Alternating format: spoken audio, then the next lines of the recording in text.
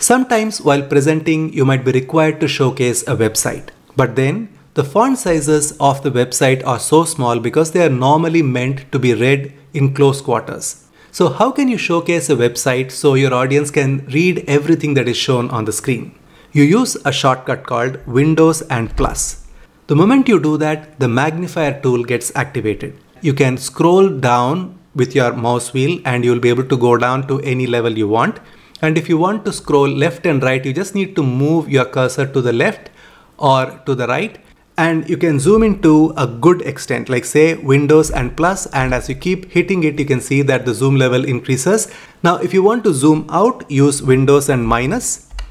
And if you want to come out of this, use Windows and escape. And of course, you can use a magnifier tool for your screen recording, so your audience can see everything you have on your screen. For more tutorials, come to Presentation Process YouTube channel.